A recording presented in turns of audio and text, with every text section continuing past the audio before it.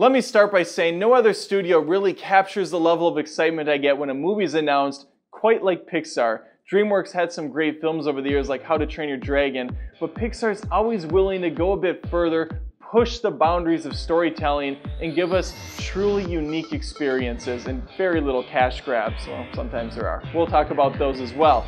This is the best and worst of Pixar on Movie Feuds. Let's start with the worst.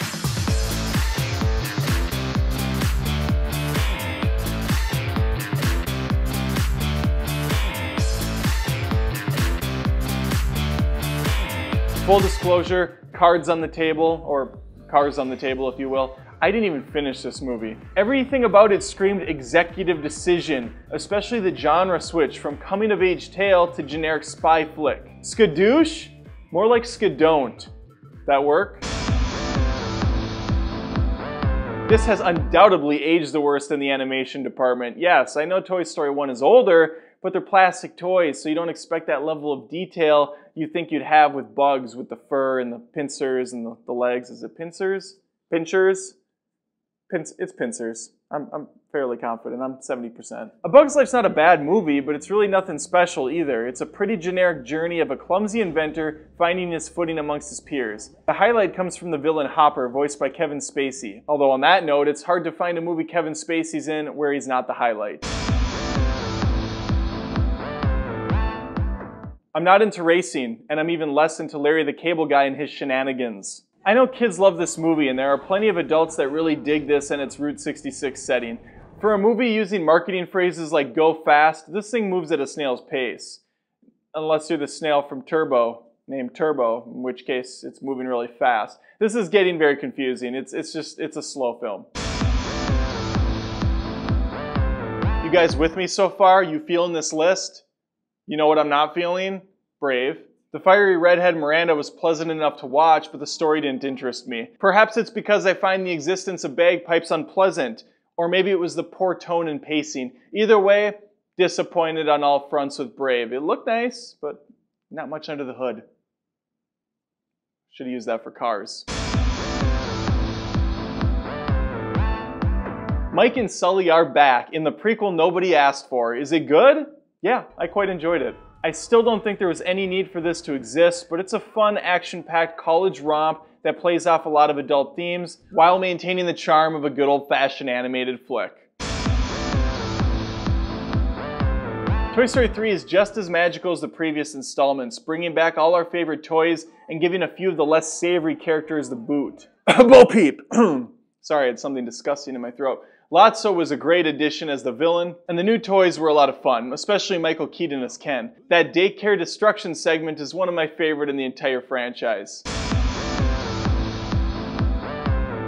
I'm willing to say this is the messiest of the Pixar movies, with a tonal shift that's just all over the place, with parts of sheer brilliance and other parts where you're just sitting there thinking, what, really? What, dogs fighting on planes, holding squishy bones to fly, dog fighting? We're really going to the pun route now? It just seems like there was a struggle in the writer's room to decide which route to go. The introduction is one of the saddest pieces of storytelling I've ever seen in an animated picture. Going from that to a scary looking dog with the voice box making him sound like a little kitty, it's just bizarre. Thankfully, the majority of this works, and it ends up being an extremely enjoyable adventure for our ragtag heroes. It's a touching story of letting go, moving on to that next chapter in life. One that's chock full of creativity, love, sadness, spirit. Squirrel!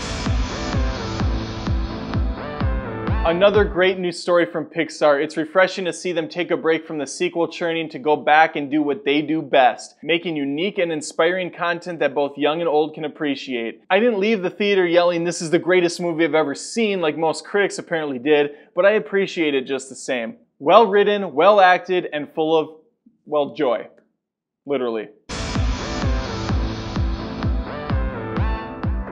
This is the hidden gem of the list, one that I almost moved up higher even. It's a criminally overlooked movie about a rat carrying out his dream of being a world-renowned chef. Yes, maybe it's a bit of a cliche to have an animal character doing something that's normally uncommon, but it's done so well, I just can't help but smile whenever I think about it. It's a well-oiled machine from start to finish. Once again, should have used that in Cars somehow. It's a lot of car things I could have said. Monsters, Inc. is the definition of a Pixar movie. It has charm oozing out of each and every door. There's the great dynamic between our three leads, Mike, Sully, and Boo. I'd put this higher even, but the door scene plays out a bit too long for my liking. It still has my favorite ending of all these pictures. One word's uttered, one simple word we've heard over and over again in the movie, but since some time has passed and he hasn't seen her in such a long time, it reduces me to a puddle every time that phrase is uttered. Kitty. Kitty. Kitty.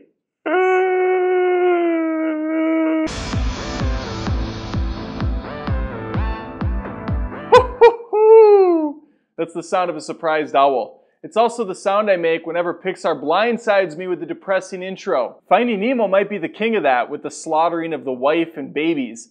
After that, though, it's mostly all laughs. Ellen DeGeneres provides great commentary as the forgetful fish Dory. With tons of exotic underwater locations and sea life to behold, this drops nicely in the top 5.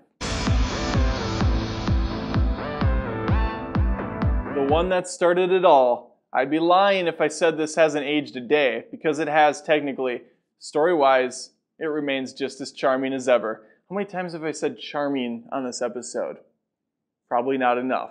This was a revolutionary achievement when it hit the big screen, and it deserves a spot high up on the list. Woody, Buzz, Slink, Rex, Mr. Potato Head, and many more have won a place in the hearts of millions. You know what, Toy Story? You've got a friend in me.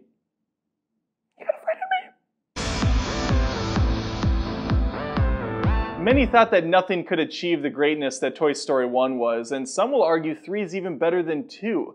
I'm not going to do that now. I've already crossed that bridge in a previous feud. To me, Toy Story 2 carries on perfectly from the first and bringing in cool new characters. That's all I'm going to say, because it feels like this list is just going on for an eternity, so we're going to move on.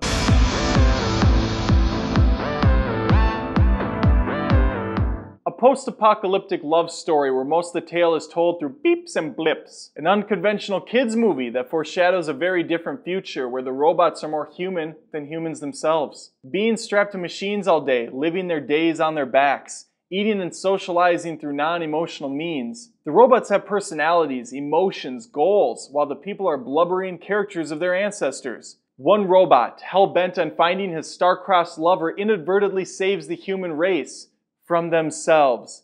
That's WALL-E. This is his story, and it's an emotional one. It's a beautiful one, and it's one that I can watch time and time again. Unless you're a kid, then it's a story of a couple robots making stupid sound effects. Either way, win-win.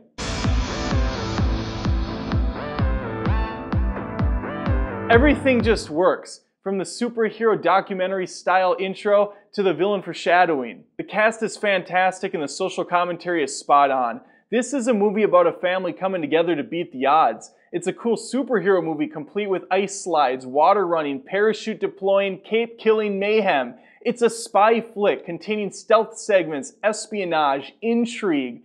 All of these different themes play off each other in a brilliant way, and as I stated before, everything just works. It's funny, it's sharply written, it's action-packed, it's incredible. Yeah, I know it's an overused statement about the movie, but damn it, the title knows it.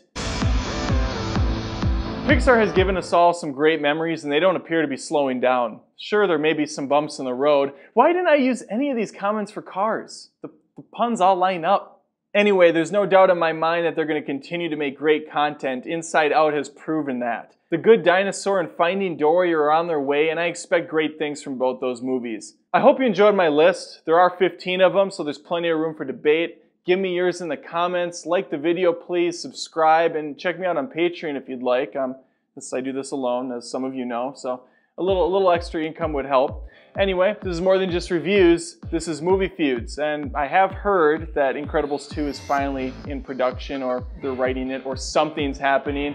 Either way, as long as Brad Bird's at the helm, I'm all in. After all, I am his biggest fan.